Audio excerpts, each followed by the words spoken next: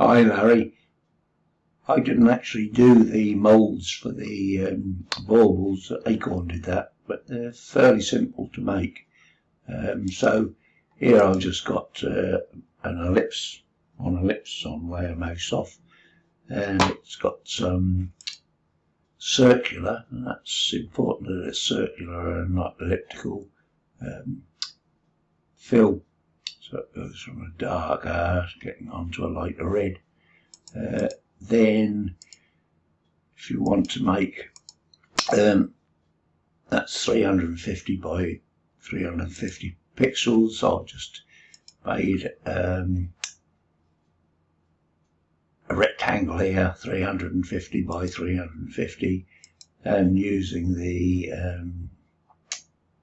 quick shape tool I've created a star here, and I'll put that into the top left hand corner of that rectangle. I'm going to Control K to clone it, and I'm just going to move it across to there. Then I'm going to select the mold blend tool, blend from there to there. I'm quite happy with that. I'll go arrange, convert to editable shapes, and it says one group. I'm going to go Control K to clone that.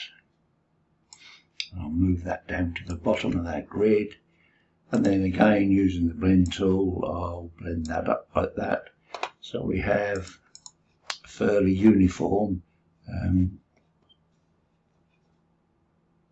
set of stars. And I'll delete the rectangle now, I don't want it. I'm going to Control K, clone that, and move it over to here. Then I'm going to go into the mold tool and just select the circular envelope, and that creates a nice circular envelope, which I can then move over here.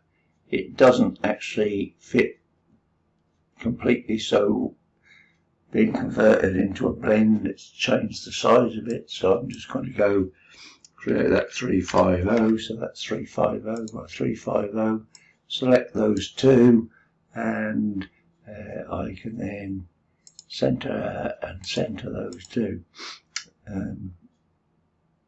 So you've now got that, and if I look at that in a preview, you can see, you can see there that you've got that that blend that you were looking at. There's no longer a blend. In fact, if you select that blend, and it still says down here, oh sorry, a mold, not a blend, a mold.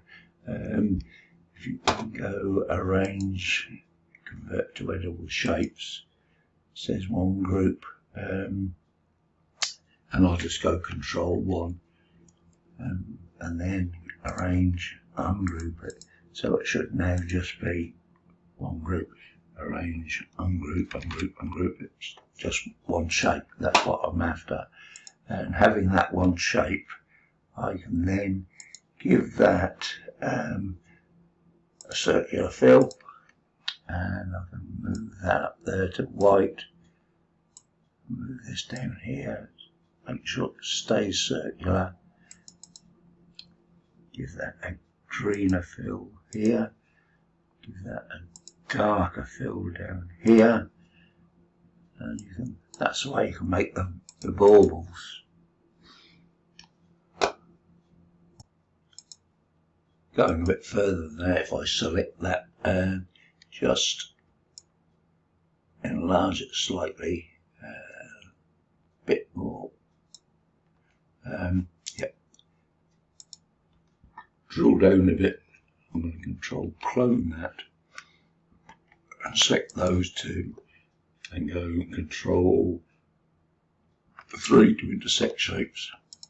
It looks less like they're just touching the edge of the ball all the time. So I think that's a bit better. And if we go into the preview that, let me just slide this window down a bit.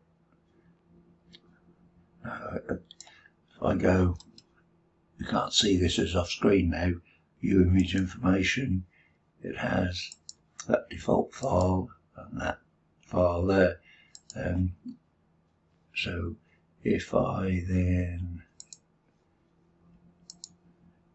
delete those, Control X, I don't know why it doesn't delete, and I'm going to move this over here a bit, and go preview,